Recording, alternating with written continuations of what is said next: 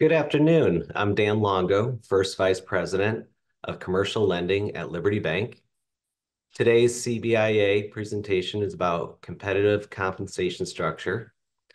All businesses have been uh, seeing fast increases in salary for top performers in a very tight labor market over the last couple of years. Here at Liberty Bank, we're a 199-year-old mutual savings bank with over $7 billion in assets. We have over 55 branches throughout Connecticut and Western Massachusetts. I'm pleased to say that the CBIA and Liberty Bank have been partners together for many years. We're very proud of our series sponsorship today, and I believe you're really going to enjoy our presentation today. So let me introduce Vlad Gogish, Senior Partner of Mercer, and Sophie Harp, an Associate of Mercer also. Thank you, Dan. Nice to be with everyone today. We're excited to continue this leadership series. We understand that you've heard from others on the topics of AI and culture, and total rewards is certainly a hot topic as well, as Dan said, coming out of the Great Resignation and looking for performance and productivity from our staff. So if we want to pull up the slides, we'll take you to the agenda. So we have three sections to our presentation today. And first, we'll start with job architecture, which is a fancy way of saying that before you can think about total rewards and compensation, you need a foundation. So having grades and levels and job families to organize your jobs, understanding what skills belong in which jobs is a very important framework for competitive compensation. And so we'll move on in the second section to talk about total rewards strategy, the elements of total rewards, and compensation. We'll touch a little bit on benefits, although that's really out of scope. And then we'll finish with a conversation around benchmarking and comparing compensation to market. And several of you, thank you for doing so in advance. Several of you have submitted questions, which we will address as we go through our time today. However, to try to make this as interactive and as valuable as possible would really encourage us to post questions in the webinar as we go through, and we'll try to address those throughout. Or if you have specific questions or comments that you want us to address, feel free to put them in the chat or in the questions as you can. So moving on to the first section of creating a job architecture as a foundation. When we think about what a job architecture is and how it creates the foundation for salaries and other compensation elements, we first start with career tracks. So career tracks, when you think about it, are different types of careers. People either become individual contributors or people managers. That's kind of the basic distinction, although there could be others. And in smaller organizations, there may not be a distinction. The managers may be doing the work as contributors and coaches at the same time as player coaches. However, it's a good idea once you get above a critical mass to really consider whether management is suited for people who are really interested in being managers and who want to be managers and who have the aptitude and the skills for it. So career tracks should generally have the same types of skills. They don't necessarily have to have the same exact technical skills, but you can think about how executives probably need to have more of the strategic skills, the vision for the organization. Managers have more of those planning and people skills, and individual contributors in many cases are really deep technical experts once they get to the top of their discipline. So to start with, we want to think about career tracks. Now, within the career tracks, we have career levels. And this is, I'm sure we've all heard the expression, that's above my pay grade. That implies that your organization has grades. And so the grades in a best practice setting tie to career levels, where the progression or the hierarchy, as the ladder kind of shows, is based on scope of the role and the responsibilities.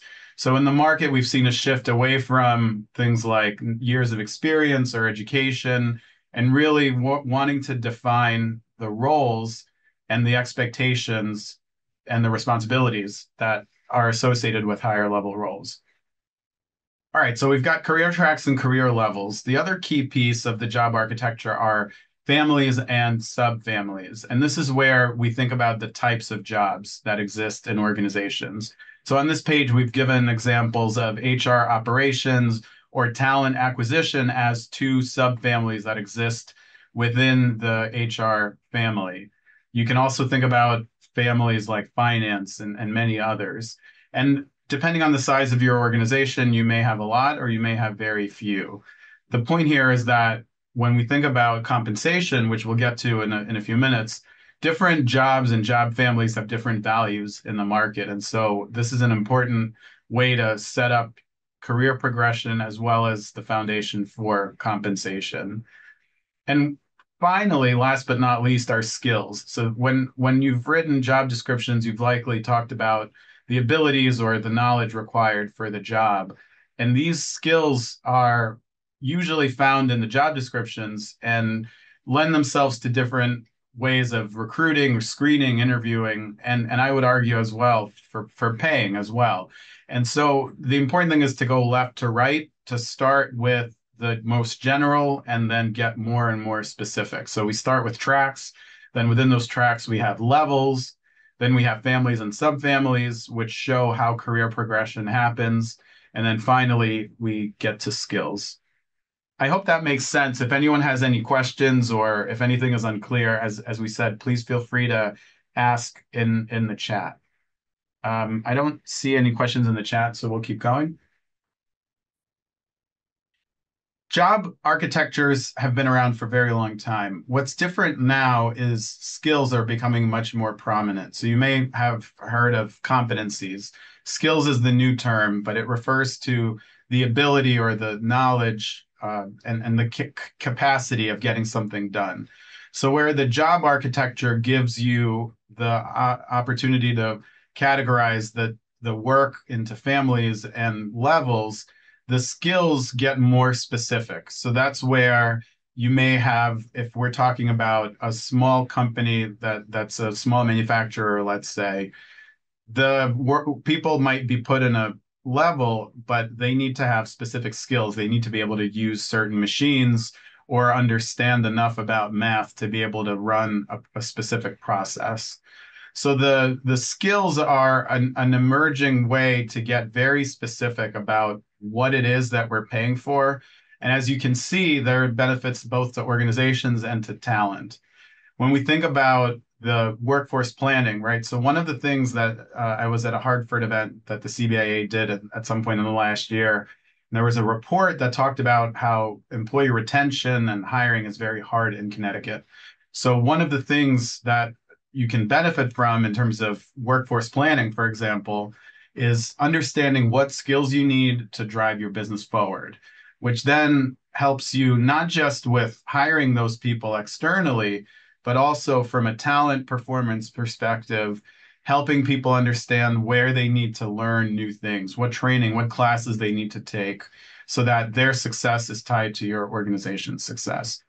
And then last but not least, to stay with the topic of this briefing, there's a direct link to rewards, because if you can be clear about what skills and what proficiencies you need, you can then think about how to position your people to contribute in a way that will help you succeed as a business, but then also help them grow their compensation in their careers.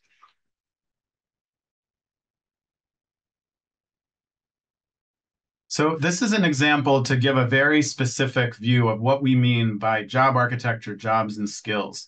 This is an example of a recruiter or talent acquisition. And you can see this is a senior professional. So if we look at the code at the top, HRM, et cetera, the last three characters are P30 or P3. So in the Mercer taxonomy and in many other taxonomies, a professional level 3 is a senior professional. If you think about a professional level 1 as an entry-level university hire, a professional level 3 is someone who's probably mid-career and, as the middle of the slide says, has advanced knowledge and experience. So combining theory and practice.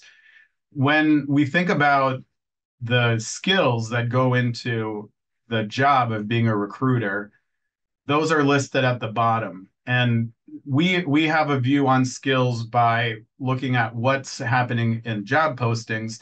You as employers, we being Mercer as an HR consultancy, but you as employers have a great view on skills because you're working with your clients and customers and business leaders every day.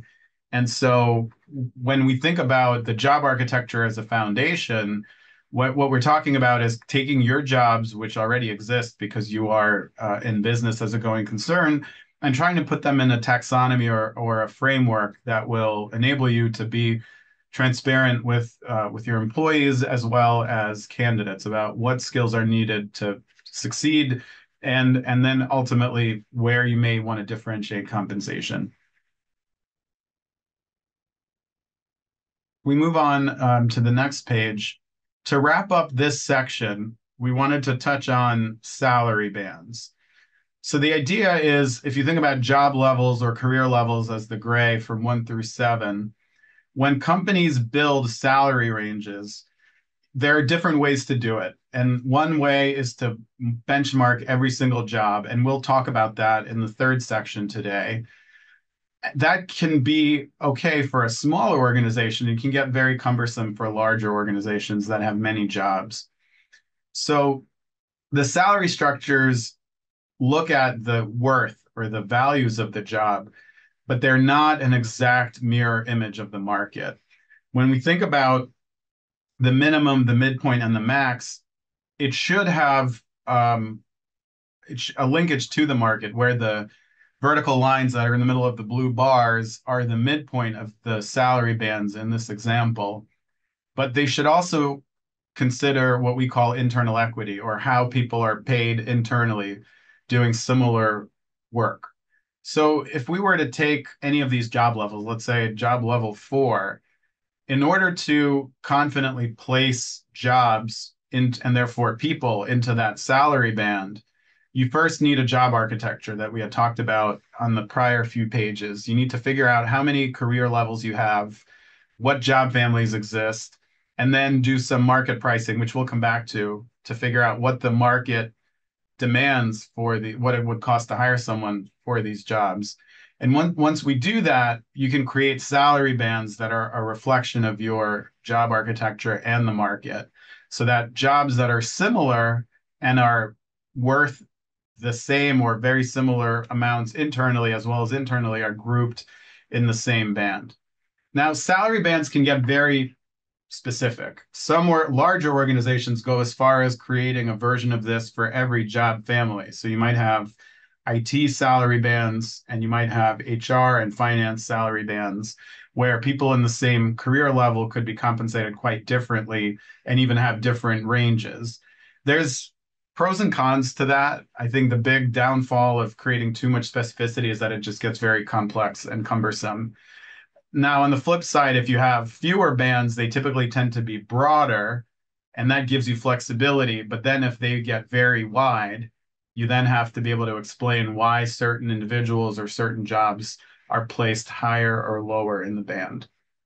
The last thing I'll say about salary bands is that in Connecticut, we've got the pay transparency law. Those laws are also becoming prevalent in many other states and municipalities. So if you're a larger company, you may have operations outside of Connecticut. But regardless, employers are now in a tough situation because we're posting these ranges externally because that's the law. But in some cases, our own employees who are here and have been at the company for a while don't have access to the same information. So the idea of salary bands has gotten much more traction because of the pay transparency laws. What many companies are finding now is that this is a great time to revisit their job architecture and build that foundation so that they can be confident in the salary bands that they're disclosing. So I'll pause here just to take a quick check. I'm not seeing any questions. Okay, I do see a question. What role does the Bureau of Labor Statistics play in setting salary? That's a great question. Because one of the questions we got was, what are some free sources of data for compensation? And this was so the BLS, the Bureau of Labor Statistics, was going to be one of the ones that we would mention. So what we would say is there's no direct, like it's not a causal relationship. The BLS doesn't necessarily cause setting salaries one way or the other, but it is a very good free source of data. Where we need to be careful with the BLS data is it talks about job types. I think they refer to as occupations, but they don't necessarily talk about career levels. So they might provide information about accountants. And in some cases, they also get into regional differences like metropolitan statistical areas, but they don't always get into what types of levels exist in accounting.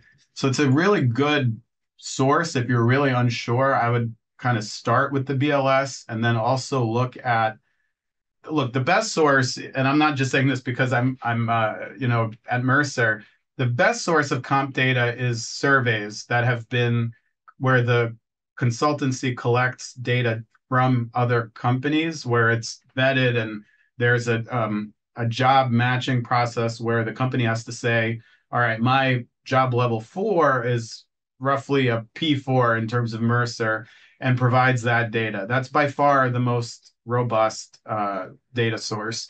Understanding that there are all sorts of companies in Connecticut and on this webinar, we know not everyone wants to purchase surveys or can afford to purchase surveys. So I would say if you can't purchase surveys from Mercer or from other leading consultancies like WTW or Aon, then yes, go into the BLS and look at what they have to say about different jobs. Look at the Society of Human Resources Management or SHRM.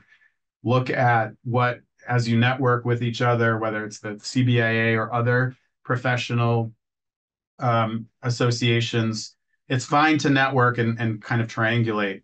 Just bear in mind that the federal government is very skeptical about antitrust and collusion. So whatever you do, which is why it's another good point to use surveys from someone like Mercer, is that we report data in ways that ensure confidentiality so that we won't, for example, give data out where there's very few, like 2 or 3 companies where someone could probably figure out by looking at the list of who participated in the survey, which company pays how much. So when you're networking, and we're not lawyers, so again, please don't interpret this as legal advice. But when you're networking with your peers, please be very sure to ask general questions. It's a very bad idea to start talking about what you plan on paying for specific jobs. That the government will definitely view as, suppression of wages and so forth. So that's why salary data is usually collected. It has to be cleaned, but usually it's collected in April in many cases and then communicated later in September. It's always backwards looking. So it's very important that you think about the source of your data and also how you intend to use it. There's another question that came in. Yes, there are consulting companies that help with salary studies in the nonprofit space, and Mercer is one of them. So we would be very happy to help with that. There are others, but again, like the thing with nonprofits is we understand that the financial model is a little bit different. But if you're hiring for certain roles, like corporate roles, for example, you're in many cases competing with the for-profit sector. So right now we're doing a study of research jobs with an Ivy League university, and that's the question we're wrestling with. They are competing with healthcare systems, not necessarily other higher ed. So it's just one example, and it's something that we can absolutely discuss offline. Thank you for the question. So if we move on, the second item we wanted to cover is compensation strategy. Okay, so now you've got your job architecture. There's a series of other questions that need to be answered. The first, of course, and that's what everybody always gravitates to, is how much to pay. There's always a tension between employers and employees because employers, especially for-profit ones, want to pay whatever will maximize profit. Employees want to obviously get paid as much as they can for their work. So that's where the context matters. That's where the peer group matters. Who are you competing with for your talent. And that may depend on the job. For if you're a manufacturer, you may be competing with other manufacturers for your frontline roles. But for your corporate roles, you could be competing with anyone who happens to have staff in that market. Pay positioning is also an important consideration. So most, and we'll talk about, Sophie will talk about this in the last section on benchmarking. Most companies want to position themselves somewhere around the median in the aggregate. So half of their peers are below and half are above. And that controls for things like performance or experience.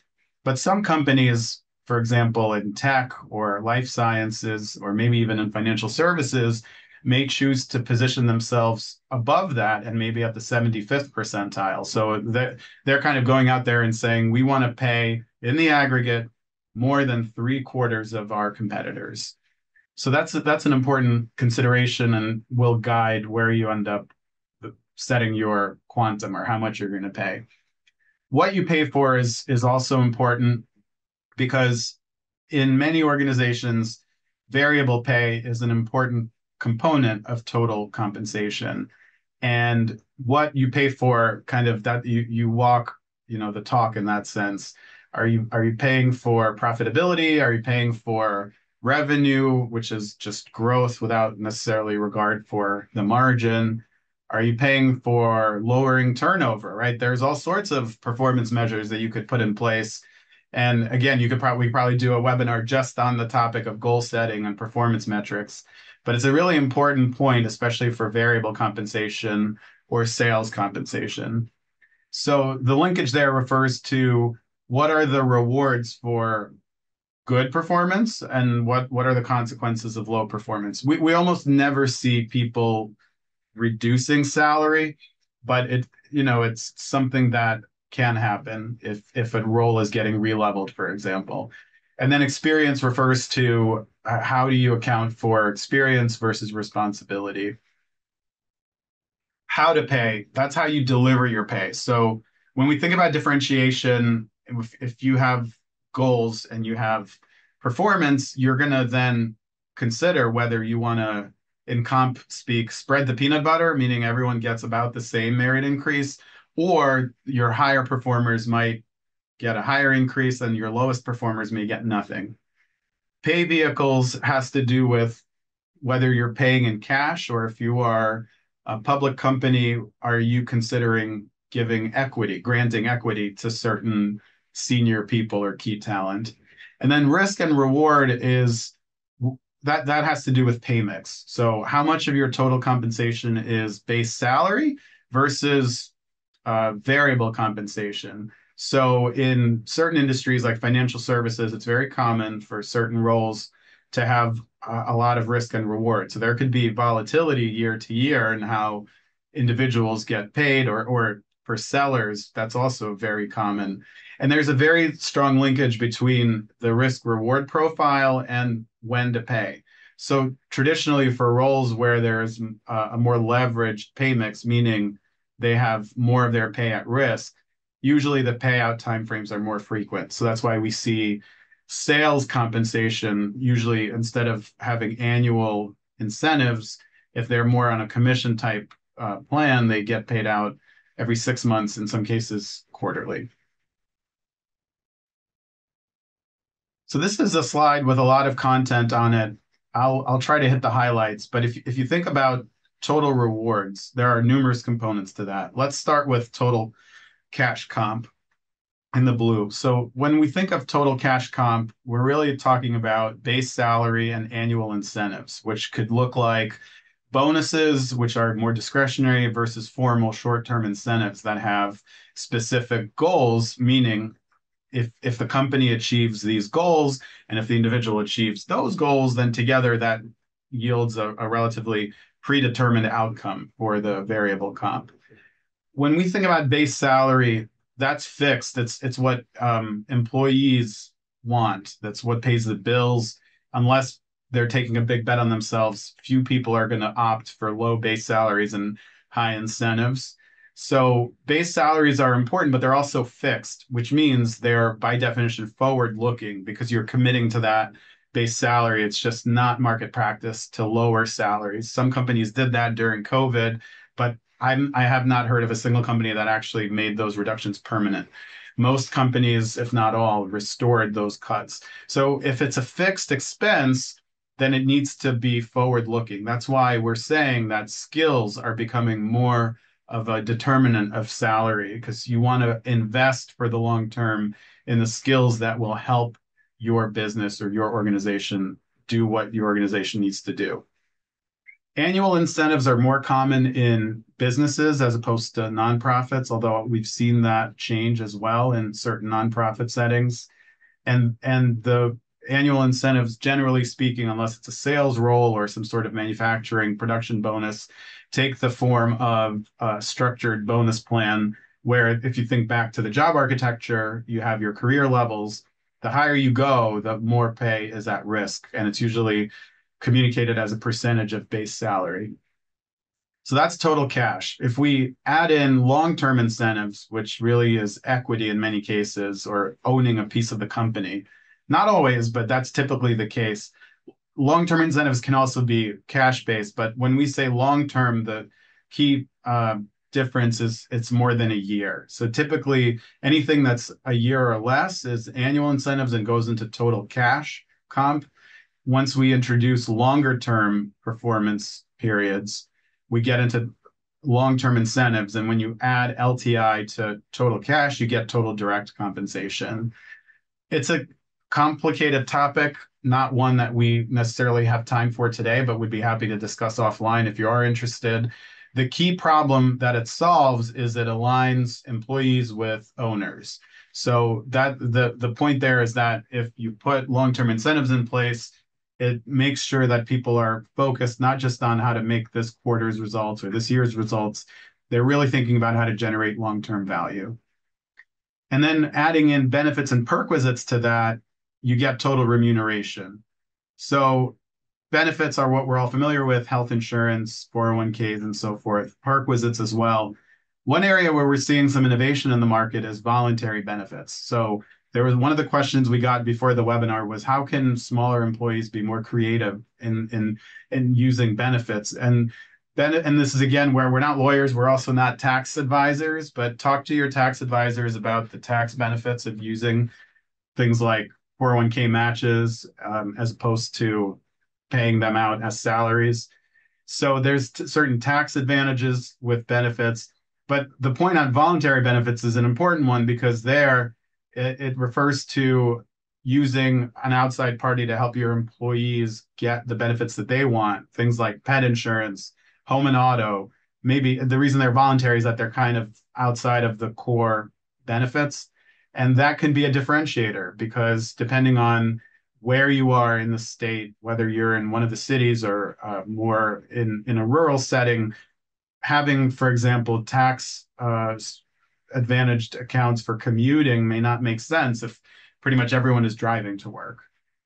And then lastly, when we think about total rewards, we think about opportunities and careers. And that's where the job architecture becomes in itself a reward, because at that point, let's say you say for affordability reasons, we can't be at the median. Let's say you're below median on compensation. There could be other reasons people come to work for you. Maybe it's work-life balance, maybe it's purpose and alignment with the mission. Virtually everyone, and I'm saying virtually because some people don't want this, but most people want to progress, whether that means learning new things, skills growth, or it could mean upward promotion. And so those opportunities to learn, to network, to grow are a reward element of themselves. And that's where it gets communicated as total rewards. I think we can move on. And this is the last page before I take breath and pass it over to Sophie. But the last point in this section is we've talked about job architecture. We've talked about the elements of total rewards. Your overall reward strategy has to make sense in the context of your people strategy and your business, or if you're a nonprofit, your organizational strategy. What we mean by that is if you are a brand that positions itself as a luxury brand, let's say, then you probably have better margins and you probably are recruiting, at least for your key roles, people who are not average, they're above average, right? Like Apple, if you read the biography of Steve Jobs, he always talked about recruiting A players. So without debating, the merits of certain leaders or their styles, the point stands that your reward strategy, if you're going to attract the best of the best, you can't pay like you're trying to attract the average or not the best of the best. So it all kind of has to align, and it's probably self-evident, but worth noting nonetheless, because we're throwing out a lot of concepts, and all those concepts have to support what it is you're trying to do as an organization. So let me take a breath before I pass it over to Sophie. Are there any other comments or questions about anything that we've covered in the last few minutes?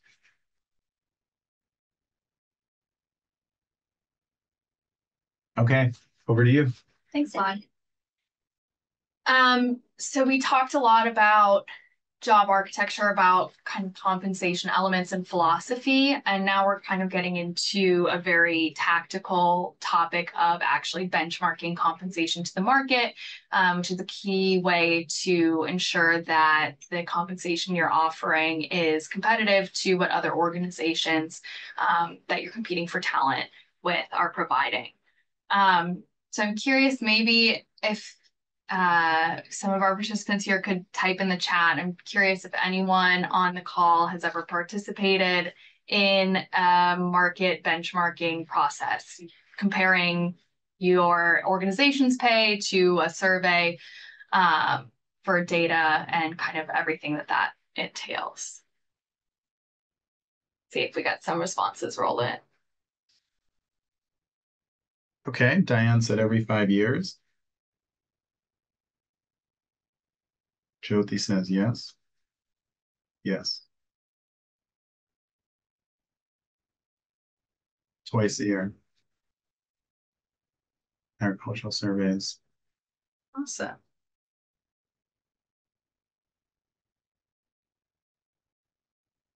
Okay, so it sounds like this won't be a totally foreign concept to a lot of you, which is good, but hopefully everyone can learn something here today. So it sounds like, as many of us probably know, market pricing, also referred to as benchmarking, is used to assess the competitiveness of an organization's compensation to their employees relative to an external market. It can also be used to help identify gaps and any retention risks. If there's an area where the organization is significantly underpaying the market, that would be a risk of, someone kind of being poached by another organization. On the other side of the coin there, if you're overpaying a certain job or a group of jobs relative to the market, there's the opportunity there to kind of balance pay increases for other parts of the organization to kind of increase equity there. It also helps inform compensation decisions, take some of the pressure off the decision making, being able to have kind of an external data point to use in setting compensation levels. And ultimately, again, to help attract and retain employees and also motivate the right behavior from them. So as Vlad mentioned, market pricing is part of the overall pay philosophy, which needs to align with the overall people and business strategies as well. So really having a sound pay philosophy of where the organization wants to benchmark pay relative to the market is important to help make decisions. Another decision that needs to be made before market pricing is which compensation elements we the organization wants to collect and actually benchmark, and then which percentile benchmarking should be done against, which jobs in the organization should be included as benchmarks. We talked a bit about salary structures, kind of, again, instead of benchmarking every single job individually, you can choose just a representative sample of jobs within that level to benchmark, and then that data can kind of be aggregated across the level to create a salary band there. but making sure that it's important when you're selecting jobs that the jobs that are being selected for the analysis are representative of the entire organization, not over-indexed on management or individual contributors or a certain function over another. And we talked about some different surveys that are available to use. And some survey providers do have maybe more a higher client base in a certain industry. So can be you might choose a survey based on the industry, but as we'll talk about later, it's having more surveys is always better. And most vendors do offer several different products and ways to cut the data to really hone in on the relevant market that should be compared against.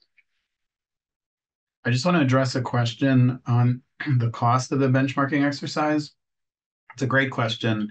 It depends. It depends on the approach. So one way to do it is to work with a firm like Mercer to do the work on your behalf.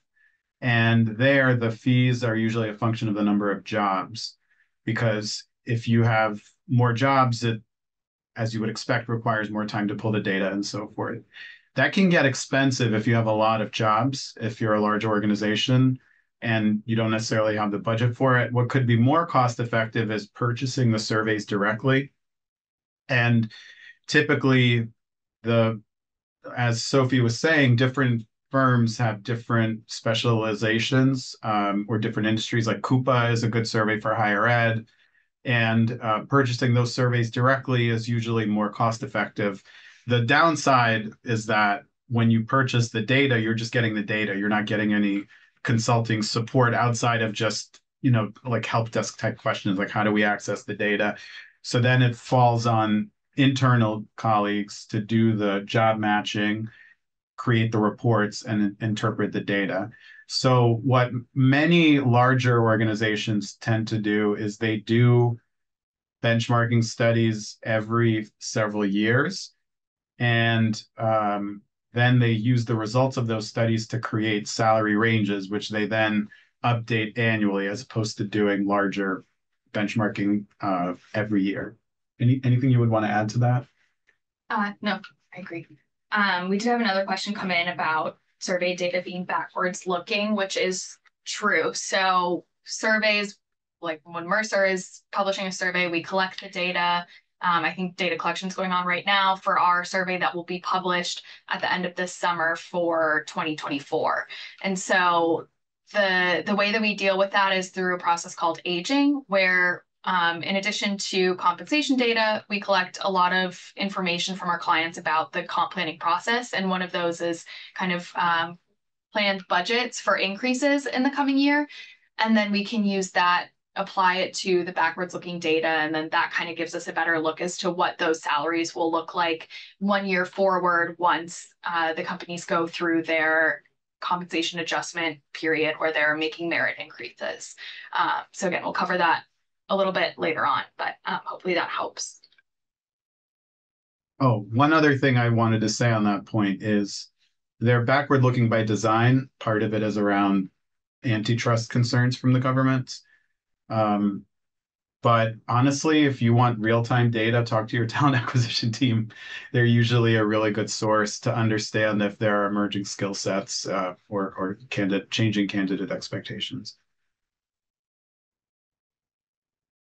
All right, so we mentioned benchmarking data against a relevant market. And what we mean by that is, taking the survey data and kind of honing in on the specific population that your organization is competing with for talent.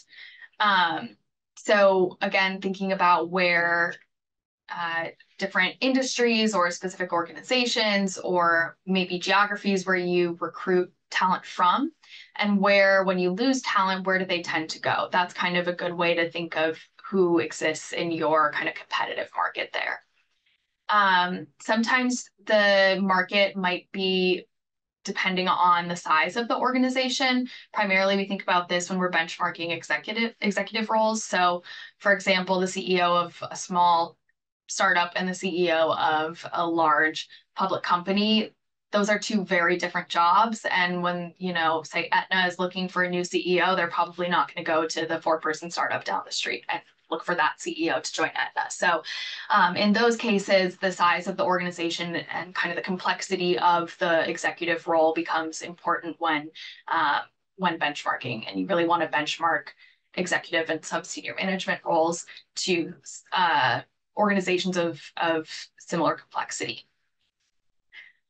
And then for jobs where individuals are on site and there is a need to recruit for a specific geographic area, there are some specific geographic surveys, but in general, it's more common to use a geographic differential. So Mercer publishes that data as well as some other sources, the Economic Research Institute we use a lot. And that data is kind of the difference of cost of labor in different parts of the country. And that you can apply that differential to the data to get a better idea of what a more relevant pay level would be in a specific geographic area. Again, thinking about executive versus non-executive roles, the location isn't as important for executive roles. We typically consider that a national market for talent. So really just thinking about geographic differentials for management and individual contributor employee level roles. And then oftentimes, if there is a specific industry knowledge that's needed, you'll want to scope the survey rather for a specific industry or use an industry specific survey itself.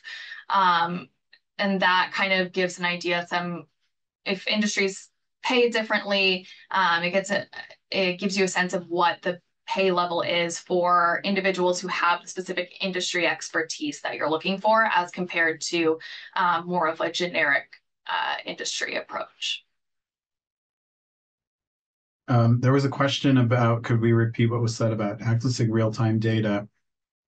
Most survey providers like Mercer, Aon, WTW, and so forth collect their data and then publish it, and it's backward looking because, for example, we're collecting it in April and we'll publish it in September. Part of the reason for that is it takes time to collect and clean, make sure the data is valid and reliable. Part of that is concerns from the government, from the federal government around antitrust, meaning they don't want to see employers coming together and talking about forward-looking salaries or intentions around how much they want to pay certain jobs, because that's like anything else, that's collusion and trying to limit competition. So what we're saying is if you want to access real-time data, you can talk to your recruiters because they're as another source, because they're getting people on board as we speak.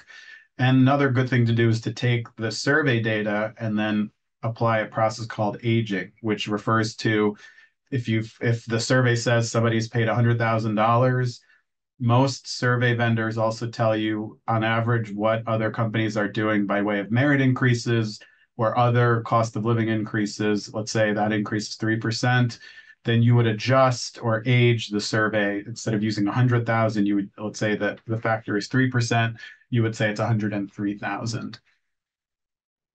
Hopefully that makes sense. If not, we're very happy to follow up offline.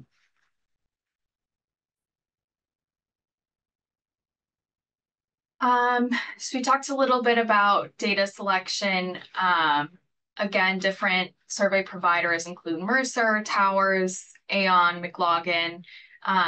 We see these pretty commonly, and usually we recommend using at least 2 surveys in the benchmarking process.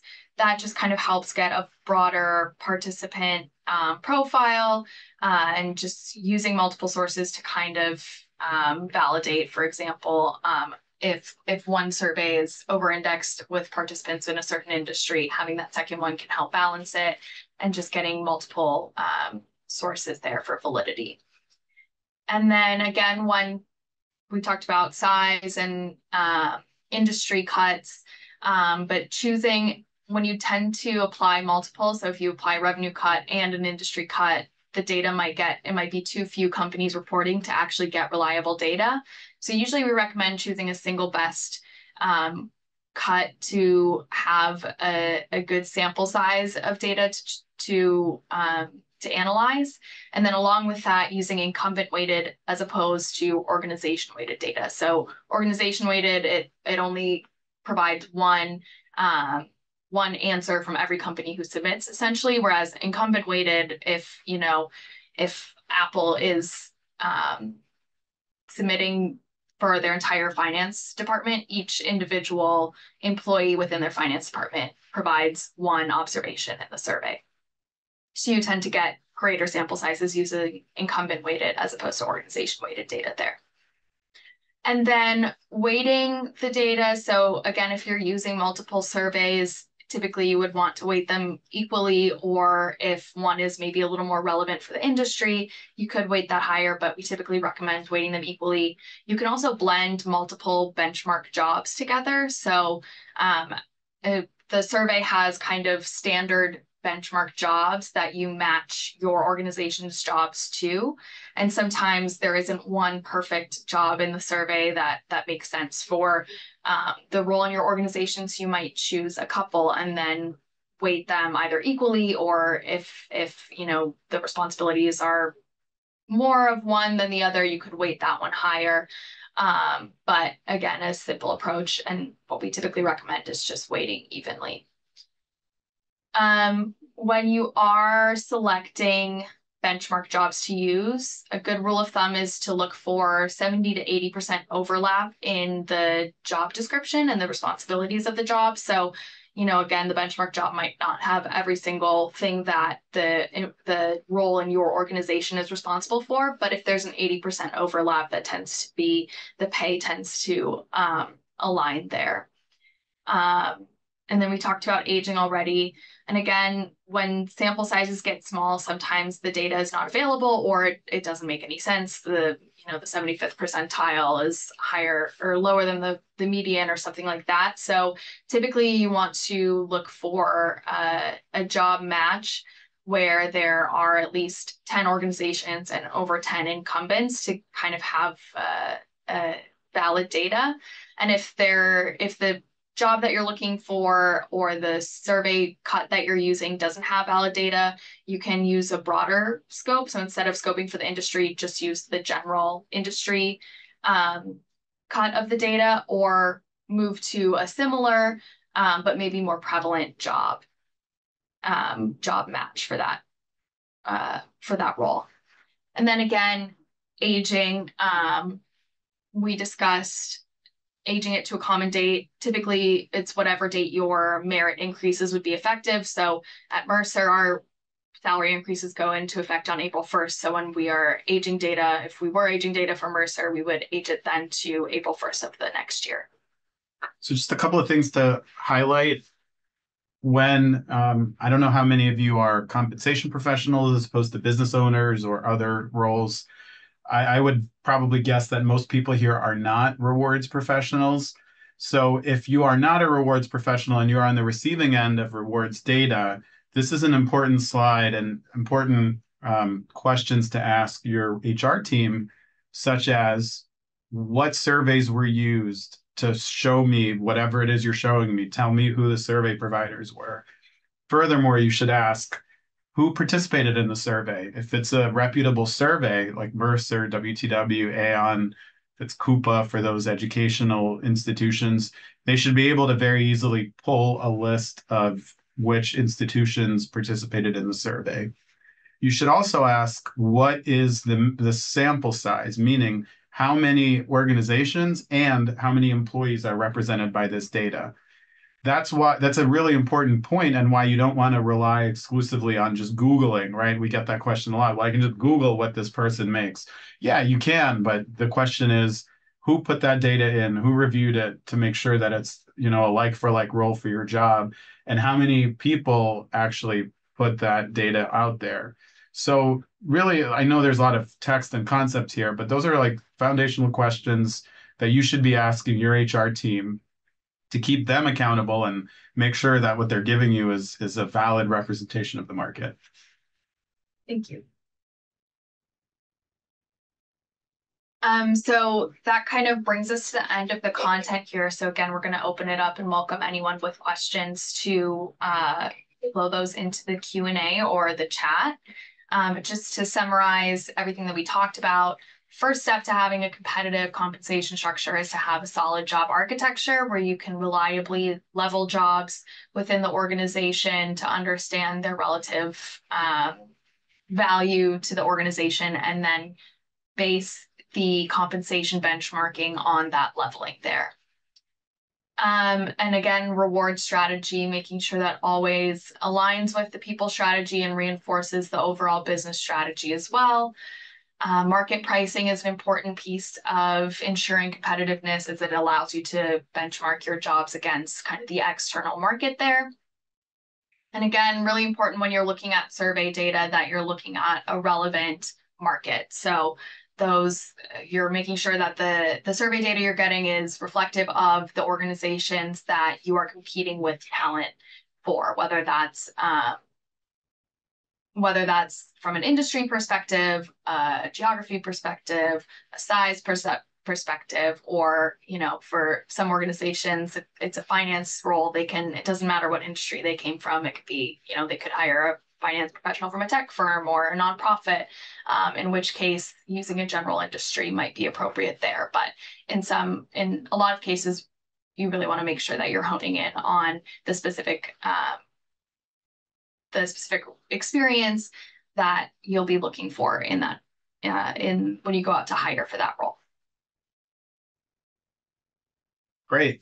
So as we said, this is about competitive compensation, and how you define competitive is a very important question. So hopefully this was helpful. I see we still have 45 people on out of 50, so that's pretty good. That means people stayed on. We have a few minutes left, and we'd love to hear any feedback. If you disagree with anything we said, by all means, questions, any kind of feedback is welcome.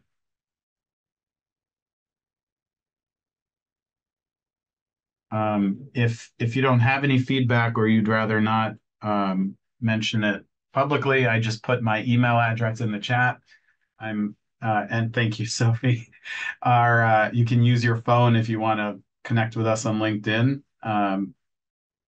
Yes, I do think this recording will be made available. The CBA could certainly comment on that, but my understanding is that it is going to be shared.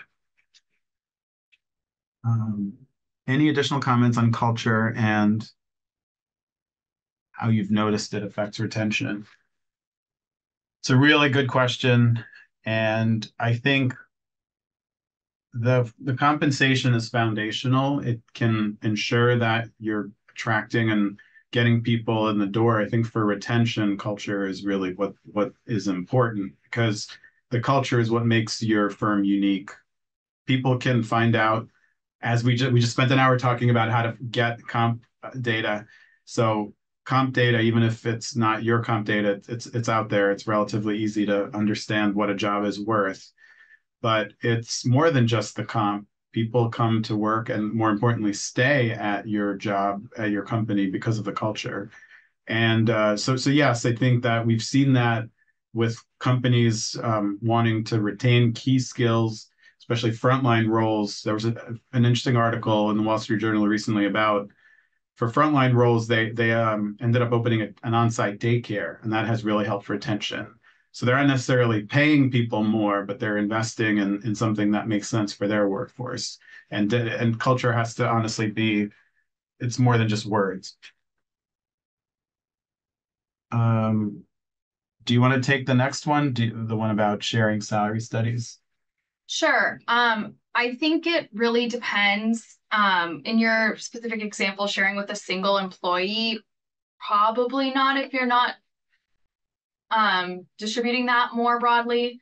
I don't know if you would agree with that, Vlad, but I think transparency is definitely something in the research that Mercer has published most recently that employees are really looking for in their employer and value very highly, is transparency. So I think the more information, that is shared from an employee point of view, they tend to value that. Again, making sure that that's shared not just with a single person, but broadly, and that the information that you are sharing, it makes sense. For example, with pay transparency and companies publishing salary ranges, oftentimes if you look at a job posting, salary range might look really crazy, like 50,000 to 150,000 or something like that.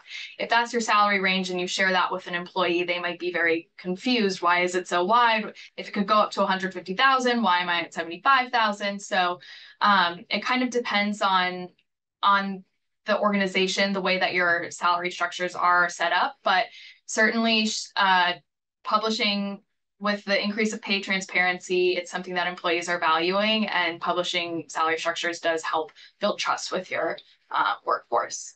Yeah. Got anything there? Well, I think just to answer the question, it sounds like there is a specific case. So I guess to preface this, I would say nothing that we say is going to apply in each and every situation. But it sounds like there's this individual who continues to reference Glassdoor. So I think you can refer to some of the things we've talked about in this presentation about how self-reported data isn't as reliable as surveys from a reputable source. And if you have done those studies and you feel like the ranges that you have are meaningful, I don't think there's anything wrong with talking about the ranges and turn the conversation away from why am I not paid this amount that's on Glassdoor to here's the salary range. Let's talk about why you are where you are and what skills you need to progress. The other thing I would say in terms of transparency, salary is just one component, right? So it's very important. We always see things like the employee assistance program. People don't know about it unless they need it, unless they're in bereavement or something. So be open and transparent about the things that you do offer. Also, if you're going to be transparent about compensation, it stands to reason you should be transparent about the business. Many private businesses don't have the same obligations as public corporations to disclose, and so that they might be hesitant to tell employees how the business is doing. Okay, that's fine. You don't have the obligation to do it, but as Sophie was saying, individuals are expecting transparency, and so it's one thing to say, here's the salary range, but you have to add the context to say, I'm making this up, but let's say you're having a slowdown. You can say, look, we're having a slowdown. Our customers are delaying orders where less cash is coming in. That obviously has to factor into how, I mean, maybe it's obvious to employers, probably not so obvious to employees, but that has to factor into how you set your pay. So I think that transparency goes beyond just compensation. All right. We have a question in the Q&A here about how to deal with long-term employees that have kind of hit the max of their pay structure. Diane says we've created career ladders within roles, but still find several are at the end of the ladder and still have a few more years left. Do you have any advice on how to handle that, Vlad? Thank you for bringing that to my attention. I hadn't seen it. How to deal with long-term employees that have hit a yes. Basically, the answer is yes. It's what you said, Diane. Red, and just for everyone's benefit, red circling is an HR term. It refers to the fact that when the individual leaves, that role will be filled at a lower pay grade. So yes, once someone hits the maximum or goes over the maximum of the range, it is market practice, and we typically do advise clients to do lump sum bonuses. But again, it goes to the question of how critical that individual is to retain, right?